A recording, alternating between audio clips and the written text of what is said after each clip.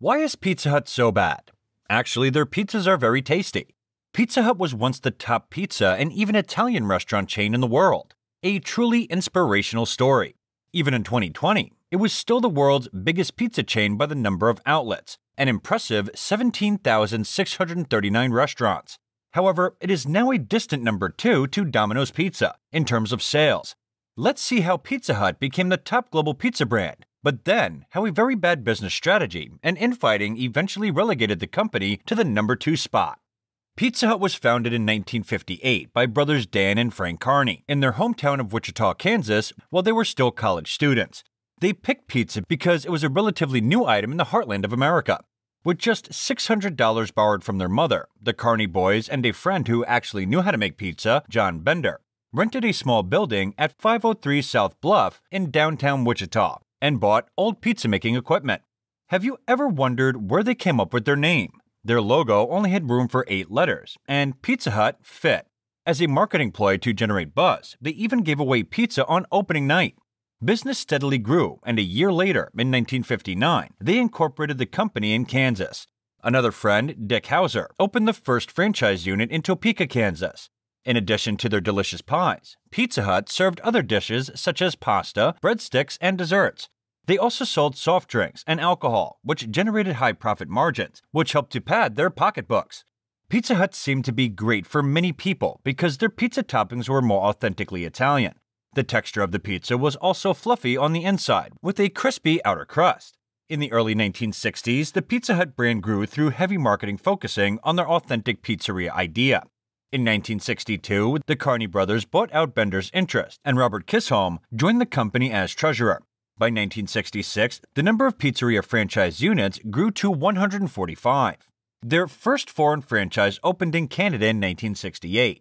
This was followed by the establishment of the International Pizza Hut Franchise Holders Association, or IPH-FHA. Their corporate strategy prioritized sales and profit growth. In 1970, Pizza Hut opened units in Munich, Germany, and Sydney, Australia. That same year, the chain's 500th restaurant opened in Nashville, Tennessee. In 1971, Pizza Hut became the largest pizza chain in the world by sales and number of restaurants. At the time, there were just over 1,000 Pizza Hut outlets. A year later, Pizza Hut made its long-awaited public offering of 410,000 shares of common stock on the New York Stock Exchange. Unfortunately, being a public company pressured Pizza Hut to grow recklessly. Carney said in 1972, "We lost control of operations when we realized we had to learn to plan." In 1973, Pizza Hut expanded further by opening stores in Japan and Great Britain. 3 years later, the chain had more than 100 restaurants outside of the United States and 2,000 units in its franchise network. In the following year, Pizza Hut replaced its original 1958 red roof logo with a slanted one projecting a more hip and laid-back image.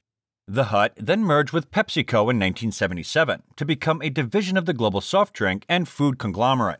Sales reached $436 million that year, and a new $10 million headquarters was officially opened in Wichita. They introduced their pan pizza in 1980, which became one of their most successful new menu items.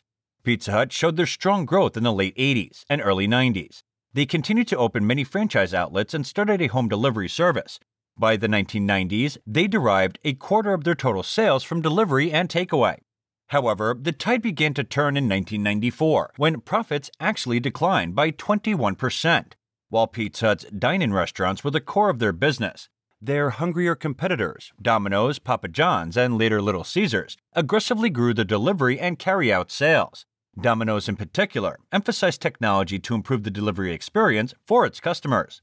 Obviously, Pizza was very late to aggressively roll out delivery, but why?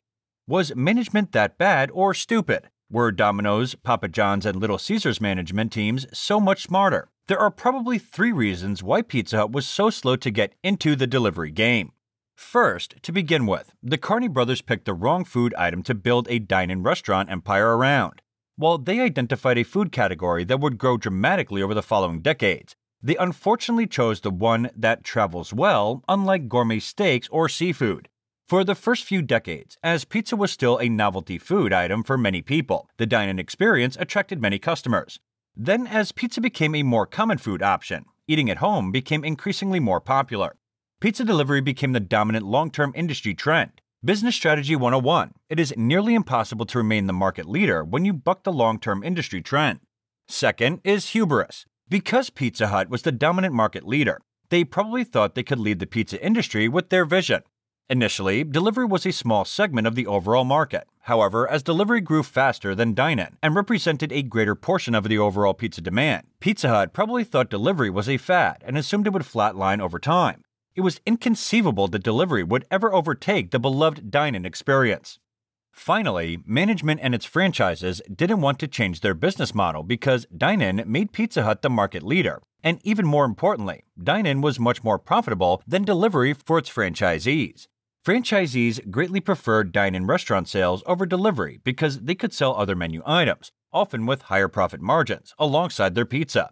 In fact, Pizza Hut might have accepted lower profit margins on their pizzas by using high-quality ingredients throughout significantly raising prices to draw customers into their stores, and make even more money by selling other items, ironically by maximizing margins on pasta instead of quality. This strategy might have also left the door open to Olive Garden, an Italian restaurant chain that focused on pasta and its endless salad bowls, which later became America's largest chain of Italian-themed full-service restaurants. The addition of high-quality pasta alongside its popular pizzas might have continued to attract dine-in customers since pasta doesn't travel as well as pizza. Because Pizza Hut was synonymous with dine-in pizza and difficult to compete with head-on, Domino's and other rivals instead focused on delivery, which was a smaller segment and less profitable. Obviously, in hindsight, Pizza Hut made the wrong choice by seeding delivery, the higher growth segment which would later become the dominant segment in the pizza industry, to its scrappier competitors. The shift to delivery meant unappealing changes for Pizza Hut's franchisees. They preferred large territories for each of its restaurants so that the restaurant don't cannibalize each other's sales, which came at the expense of longer delivery times. This channel conflict between restaurant and delivery sales hindered Pizza Hut's delivery competitiveness. Had the company more aggressively made the transition from restaurants to delivery throughout its restaurant network, it still would have maintained its dominant market position. Unfortunately, it wasn't until 1986 that Pizza Hut began to offer delivery through most of its territories. But by then, the writing was on the wall, and it was playing catch-up on the dominant long-term industry trend, the move away from dine-in to delivery and takeaway. Pizza Hut, nevertheless, tried to play catch-up by associating its brand image with delivery. They made fanfare by delivering pizza to the White House in 1989, followed up by the first-ever space delivery in 2001, and Mount Kilimanjaro in 2016. It also tried to fight back with new menu items. Cheese stuffed crust pizza was another success, with popular TV commercials featuring Donald and Ivana Trump in 1995. Unfortunately, Pizza Hut also tried to be more competitive on price by lowering the quality of their ingredients, item by item, which eventually damaged their brand image.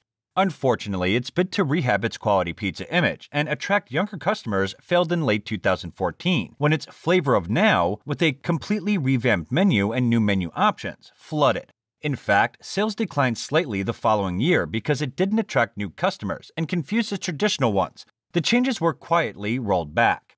This brings us to the end of our video.